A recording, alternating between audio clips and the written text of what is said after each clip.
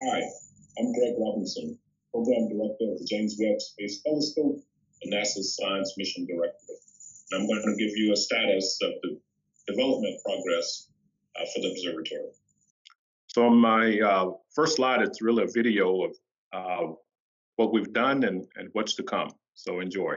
Constructing the James Webb Space Telescope, a mission led by NASA with its partners, the European Space Agency and the Canadian Space Agency, requires the collaboration of thousands of people from across the United States, Canada, and Europe. The James Webb Space Telescope is the most ambitious and complex space science mission humanity has ever undertaken. Webb is NASA's highest priority science mission. This is the optical and science segment of the Webb Space Telescope in one of the largest clean rooms in the world at NASA's Goddard Space Flight Center in Greenbelt, Maryland. This half of the observatory element successfully passed a series of rigorous vibration and acoustic tests to ensure Webb's optics and science instruments can handle the stresses of launch. This element was packed and transported to the Johnson Space Center in Houston, Texas, for cryogenic testing inside its massive test facility, simply called Chamber A, a National Historic Landmark for its work during the Apollo missions. Successfully completing the optical telescope element was a significant milestone. And now we look forward to completing final tests of the spacecraft element and then integrating both halves into the observatory. Now I'm going to give you a little background on some of the amazing technologies and the partnership, and then the progress to date. As some of you already know, NASA has a very strong partnership with the European Space Agency and Canadian Space Agency, and those are two international partners for James Webb. As you can see in the U.S., most of the country touched the telescope during this development. 29 states to be exact, and in Europe, 14 countries actually took part in development of James Webb.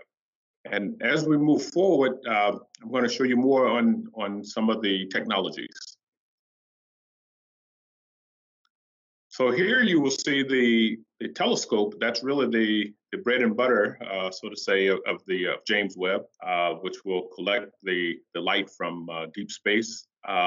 This was one of the very unique technologies that was developed, and a couple of unique things about it. First of all, it's 6.5 meters, which is unprecedented. Hubble, I think it was 2.4 meters, so quite a big difference in size. And of course, if you're going to look off into the depths of the universe, you need very large telescopes. So that's the big eye, which will feed the instruments.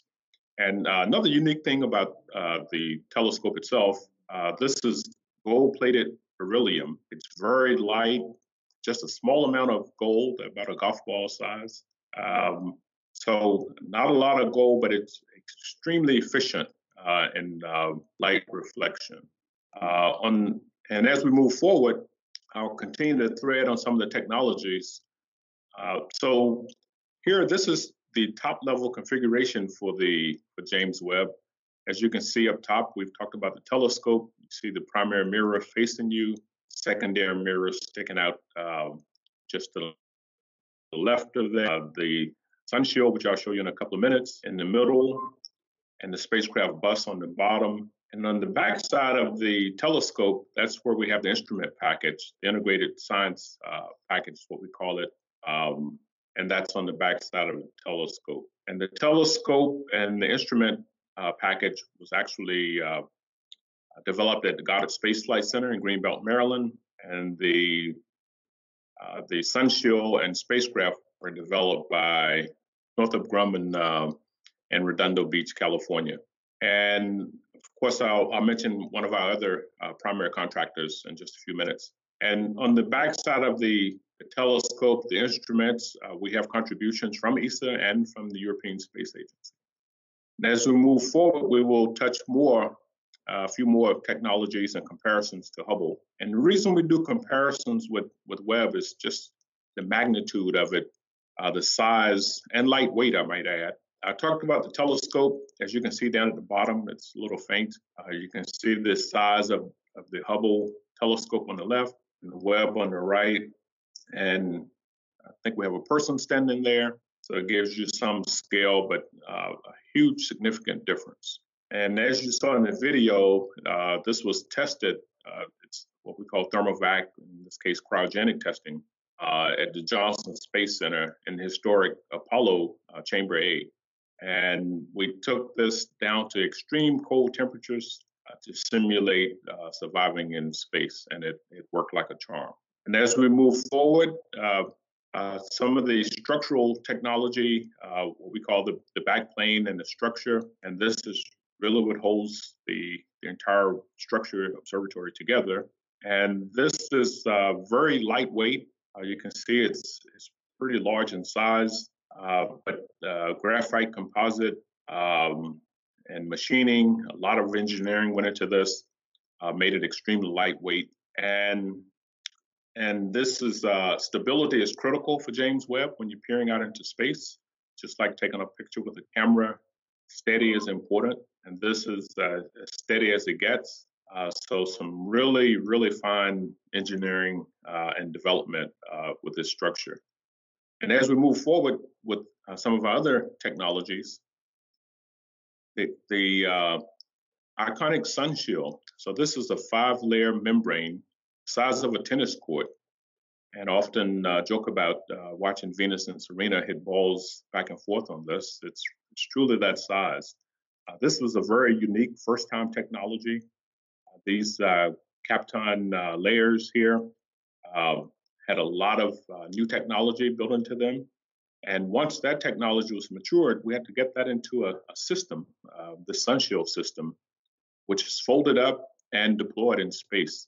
And of course, we do that on the ground multiple times, which I will mention in just a few minutes. So this was one of the biggest challenges in developing James Webb, in addition to the amazing instruments. And as we move along,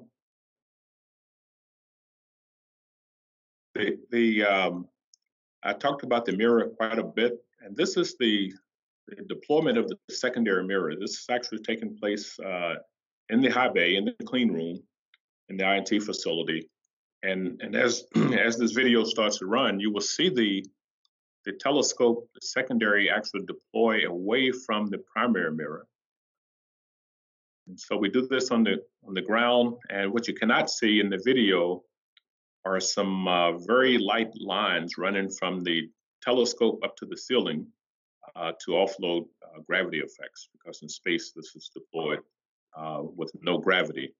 And as most of you know, the light from the universe will come into that primary mirror and go into the secondary, which feeds the information into the instruments. So that was a very successful deployment, and that's the last time that will be deployed on Earth. So this video has some development and deployment information in it, so enjoy.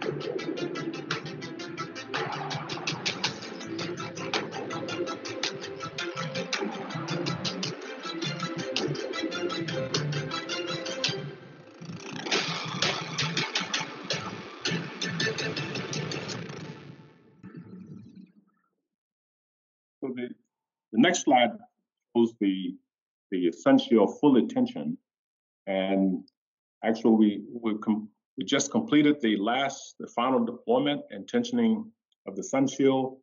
So the next time it's deployed, it will be on orbit and getting ready for this amazing mission. And going forward, you will see the telescope fully deployed. And we say the wings are deployed. If you look at the telescope, there are 18 mirrors, and there are 3 on each side. And those are the wings. They actually fold back. They're stowed backwards in the launch configuration. And on orbit, they actually deploy to complete the full telescope. And as we move forward, just a few photos of some of the assembly. So here we've completed all of the environmental testing. We're getting the sun shield ready for deployment, for its final deployment. And you can see the telescope there. And we actually moved the telescope up. We call it deploy, so we can make room for the sun shield to start its actual deployment. And on the next one, you'll see the what we call the UPSs. That's where the sun shield actually deploys downward and back up. And this is the stowed configuration for launch. So you can see the telescope folded up, and same with the sun shield. So that will be the last configuration we see before we launch. And moving forward, we always talk about the flight segment. So we have a very important ground segment that's managed by the Space Telescope Science Institute in Baltimore. So they developed our ground system, and they would do mission operations just like they're doing currently for Hubble. We've completed many rehearsals. Probably going back about 1.5 years. Those rehearsals continue. We recently completed the first launch readiness exercise rehearsal, and we have another one coming up shortly. So a lot of really good work by the Institute with the ground system and preparation for mission operations. So looking forward to continuing that work and getting us in a ready to operate mode. And going forward, I mentioned the environmental testing is completed. This is after we return from the environmental facility of acoustics and vibration. We're back in the high bay and starting final deployments, and including up to the sun shield deployment.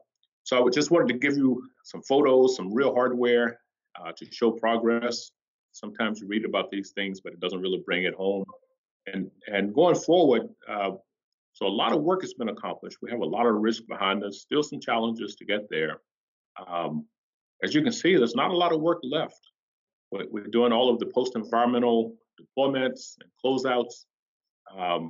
And later, in mid-spring, we will start what we call the final build and closeout of the observatory and get ready to ship it down to South America, to Peru. So it's coming pretty fast, and I'm looking forward to it. And as we move forward, as I talk about launch and orbit, so we're actually launching from South America, from French Guiana. That's part of the European Space Agency contribution, the launch services. So we're flying on an Ariane 5 rocket that has a lot of very, very good history. And I mentioned the shipping. We were shipped from Southern California down through the Panama Canal down to French Guiana. And we're planning to ship in August of 2021. So it's coming pretty fast. And so thank you. Hopefully you enjoyed this status. And soon we will be shipping, launching, and starting operations. Thank you again.